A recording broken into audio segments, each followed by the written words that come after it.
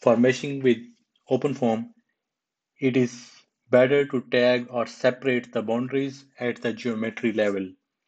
Various softwares could be used. Here I will show you how to use Blender to prepare geometry for OpenFOAM.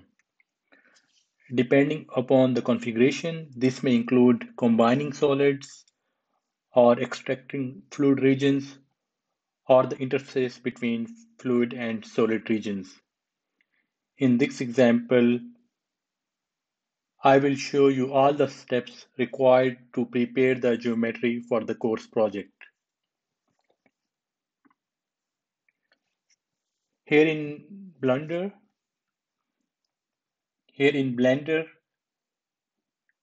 I will click New File, General, and then we are greeted with this screen with a cube inside.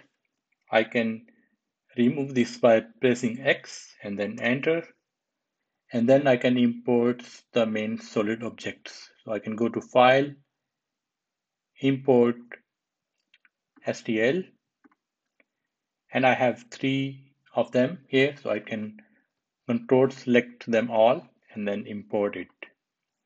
And then you can go to View and Frame All. I will hide this float here by clicking here, and then you could see that we have in the scene collection a duct, and then we have fins, and then a small cube which represents the heater. So one of the things that we want to do here is to define an outer geometry that contains all of those regions. So I need to create a perimeter around these solids. So it's very easy. You can select all of them and then go click on this button, and then from here select edit. In the bool tool, I want to combine them together, and I will press union. And you see here, we see some modification. The other objects are gone, and the modification are then listed in this object, which is still called duct. If you want to see it a bit more clearly, you can also go to edit mode, and then we can see here that we have different boundaries defined. So next step is to separate them so that we can use them later on. I want to separate this part, which is the base of the fin region. I want to separate these faces, which are the walls of the heater, and the remaining portion, which will be the solid, which will be the boundaries, wall boundaries for fluid region. So in the edit mode, you can click on this face selection tool, and you can start selecting on faces. So here I select these faces by clicking here,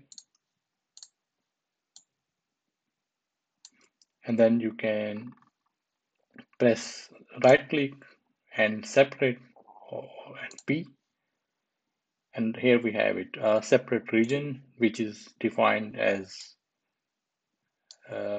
duct 001 here, but I will change it to the name that we will use in the project, which is here, base of the fins.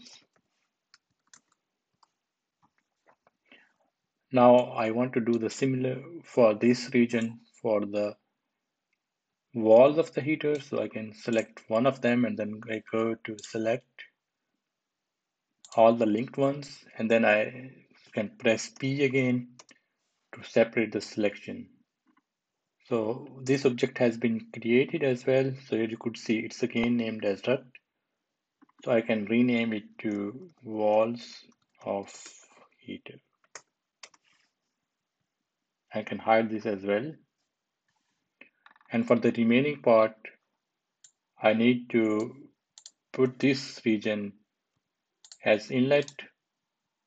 So again, I can press P, enter, and then I can hide it as well. And then the other part, which will be outlet. So I can put it here again, P, and enter. You can see that we are only left which what we will call here as walls of fluid. So I can put here walls underscore fluid.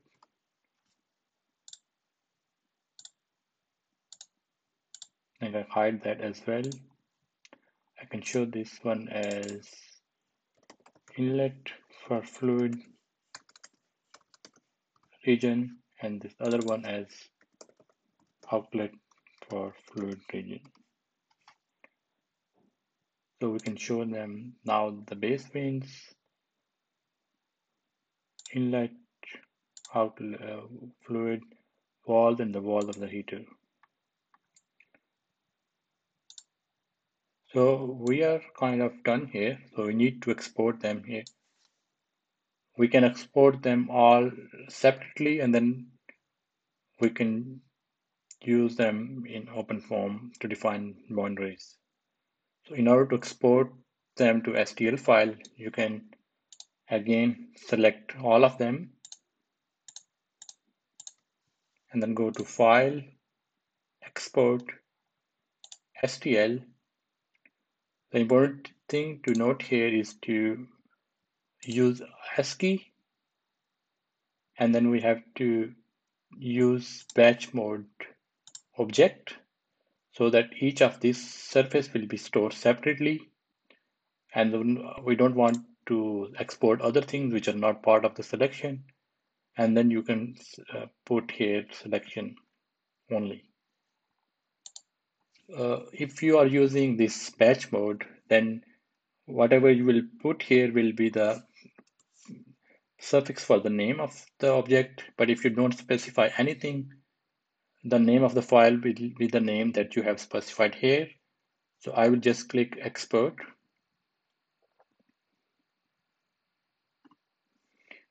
And then we can use ParaView to check these objects all together again. So we can check here again, and we have these objects which are called base vane, walls of fluid, walls of heater, inlet and outlet. I will just show one of them. So let's see this one and walls of heater.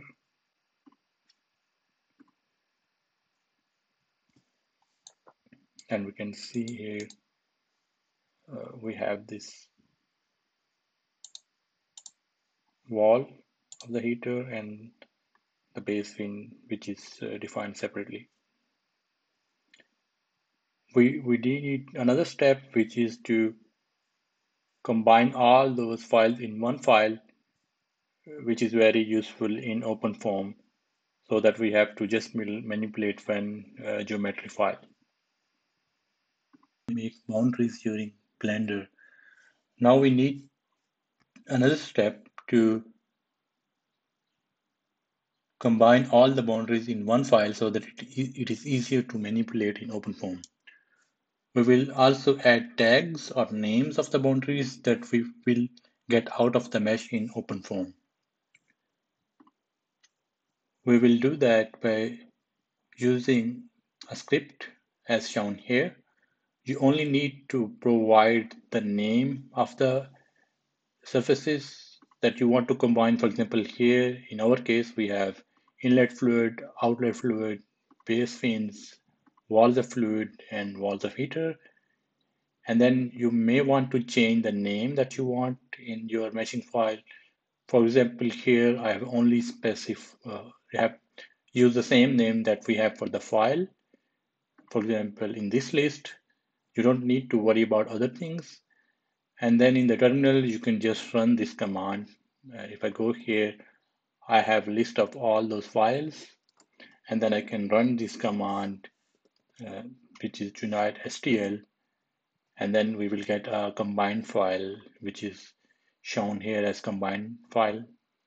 And we can open that in OpenFOAM in ParaView. And if you go here and open that So instead of these separate objects that I can hide here, we will get one combined surface. And as you could see here, we have four different surfaces or boundaries here. And that's very useful when working with OpenFOAM because this is a closed surface and it also contains the name of all the boundaries that we need in our setup.